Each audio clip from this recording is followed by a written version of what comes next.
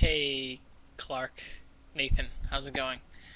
This is Mavidat. I'm trying to join, if I can, this conversation between yourself, Azrinach, and Jack. I'm a little bit concerned with your video reply to Azrinach because I think you took it that Azrinach was muddling the conversation when in fact he was actually trying to clarify, or rather call for some clarity when he was talking about the standards of inconsistency and using logic as a method of truth, which it's not. Logic is a tool that doesn't concern itself with the content to which it's applied. It can be true content or false content. Logic only guarantees, if you do it correctly, that your reasoning is valid, not that it's true. Now, why is this important, and how does common sense come into it? Well, appealing to common sense is good only when the sense is actually common. In this case, in the conversation between you and Jack, it's clearly not, and that's the problem. I wanted to read to you this passage from Immanuel Kant, a German philosopher of the 18th century, who speaks to this issue of common sense in philosophical dialogue, and I think that it's particularly appropriate because Kant was dealing with the issue of logic and the appeals to common sense in his time. And this is what he says. This is from the Prolegomena, a short treatise in which Kant talks about lots of interesting things. But here's Kant talking about common sense.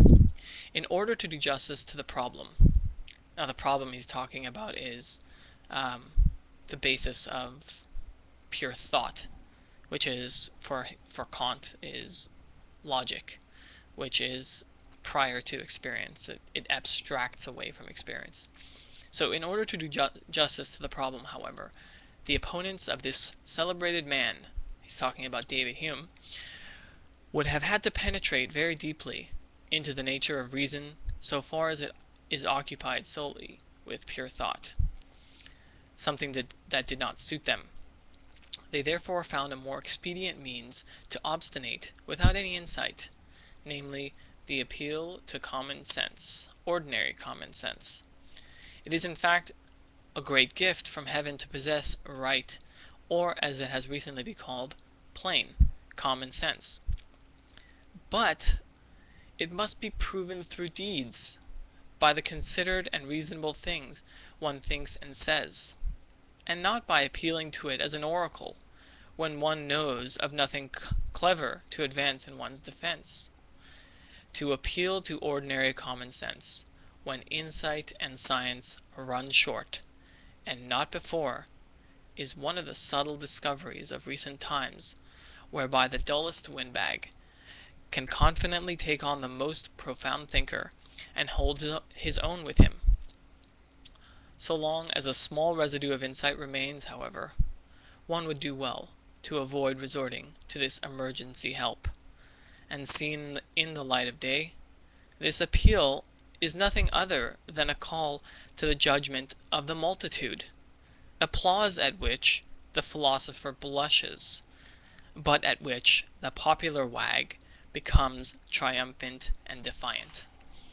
So you see, the point that Kant's making is that someone who appeals to common sense is ultimately making the ad populum mistake that Jack himself is guilty of in his video reply to you, where he says that Christians, theists, are in the majority, as if that was relevant.